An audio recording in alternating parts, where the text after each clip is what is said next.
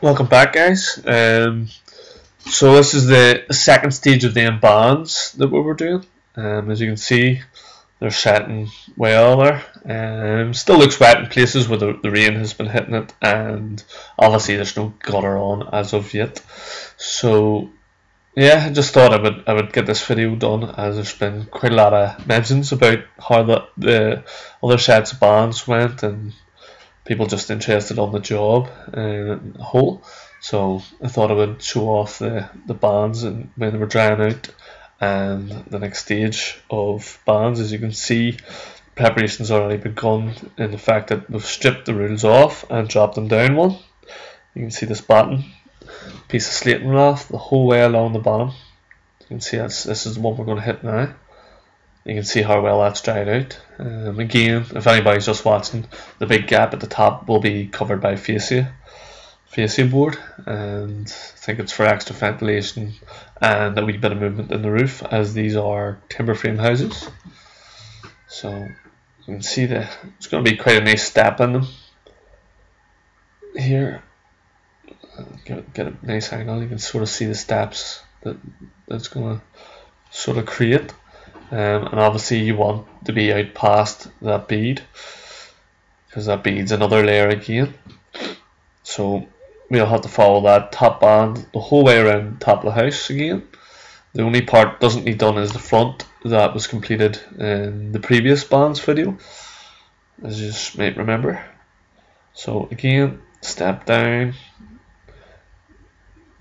I must admit the buttons were not easy put on, as some of the blocks there were just a wee bit off level, which is probably not too bad in the case that bricklayer probably found it hard to do that step. He probably only had a day to get it done, so that's probably what threw the blocks off, and maybe just didn't have enough time to get paid for doing it right. I don't know, but yeah, the button I know on that side was difficult. So that's the stop bead, guys. Sorry, it's an expansion joint, so it is, and that should stop the building cracking.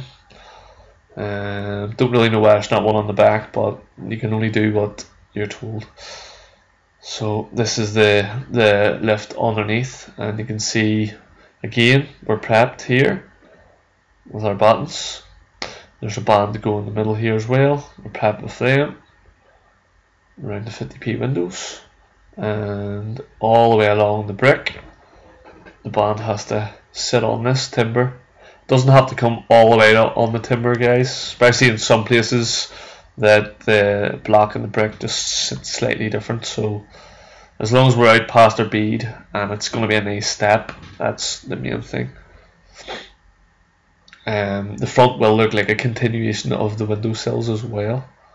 You can see there's DPC in there actually. I know somebody was sort of saying, I think it was my mate from America, Kai, he was asking about would this not create damp issues, but it shouldn't be too bad in the fact that the brick underneath should be sealed, and like I said, I showed you a wee bit of the PVC should go in and curl up around this block and go in.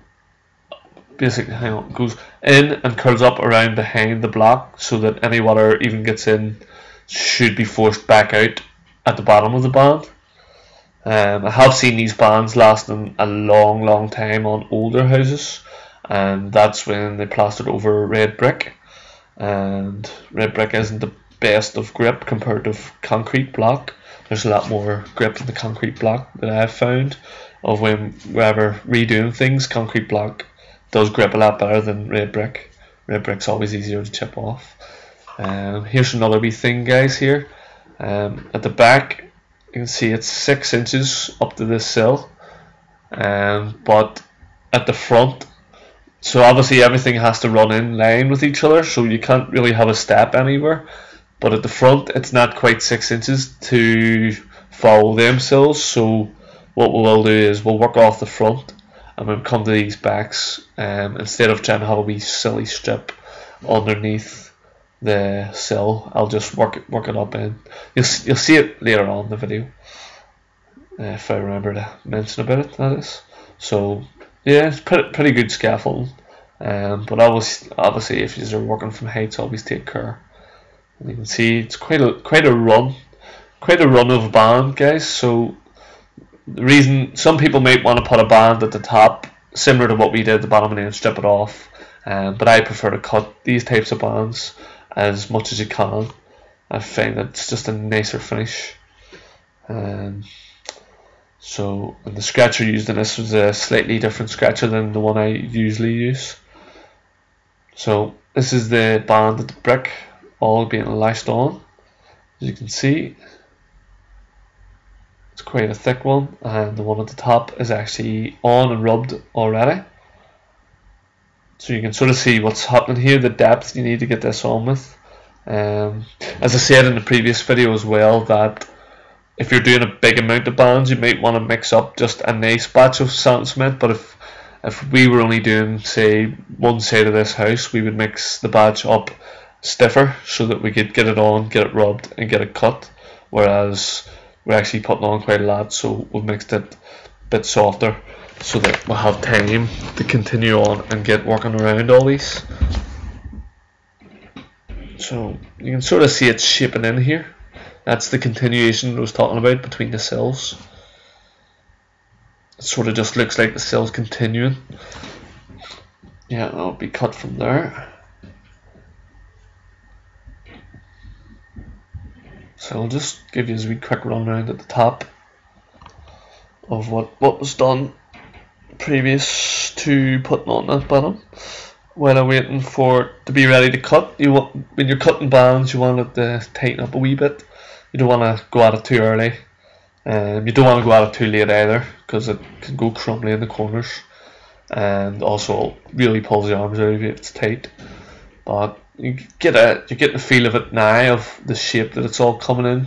There's the double step there. It's a pretty nice design. It's a wee bit different. A double step band at the top and around the front windows and stuff. So it's nice. It's definitely a good design, and something that if I was going to pebble dash a house, if I say a country type house, if it was my choice of the way to do it, I would probably do something similar to this at the top. If you were going for a pebble dash, I'd like to do something like that at the top. And the reason being, when you're in the country, that birds like to nest on pebble dash houses up in the corners and stuff, right onto the guttering and the facey board. They use the stones as a bit of a foundation to build their nests, where when this is smooth like this, you find that it'll be much harder for them to get a grip with their nest, and you find they won't bother. They'll move on to the guy's house who doesn't have them. But it's kind of day we're working with, a dull sort of cloudy day, and if I'm honest, it's the kind of day I prefer doing outside work, where it's not raining but it's not too bright, so your stuff's not going off crazy on you and you're not rushing on it. Still strip them off, but they're clean bottom, they will come off nice, and you can see all the roof has been cleaned. It's yet to be finished as well, but that's up to the roofers and the gutter men.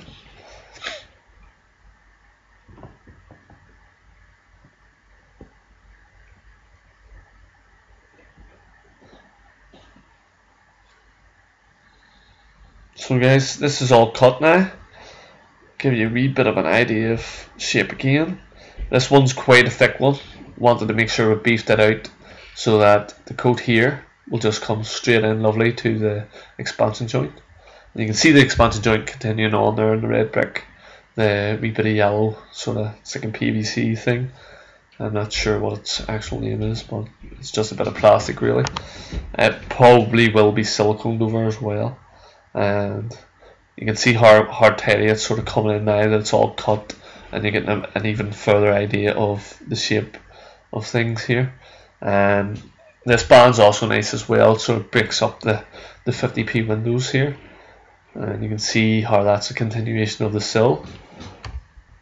But this might look like it's an easy job, but this is not an easy job for plasterers, guys. Putting bands on, it's very detailed work, it's very slow, and you may think to yourself, oh, it's detailed and it's slow, it won't tire you out as much, but when you're doing detailed work like this, it is actually quite more tiring than you think, because obviously you're up and down ladders, you're handing buckets maybe up and down, tools, the cutting of it, you have to hold the level on this. We had to go around, two of us, hold the level steady, keep it plumb and cut it, and make sure that it doesn't move, so that by the time you get to the other end of the building that you've only got a 2-inch band when it's supposed to be 4, 5, 6 inches. That's the wee bit of detail there. You can see where we're sort of running off to these sills, so this was the best way out of it, other than having a step at either corner. It would look ridiculous. I put the wee step in under all the windowsills. So it's you sort of have to plan ahead as well, guys, when you're doing things like this, to know what all your points are. Have a good bit of a feel of the place, of what way you want it to look and what way it will look. But we're cutting all these off actually one picture, so don't have measurements or anything, and we're literally going by a picture. I think we're doing a very good job on these bands. We've came in tidy. Basically it's all easy from here. It's just flat walls to be rubbed up. I don't actually have any footage of that because I was actually on holiday when that was done, but I will try and get a wee bit of footage of it all painted up to show you sort of how it came out compared to the picture of the plan that way. So yeah, just another wee quick look here.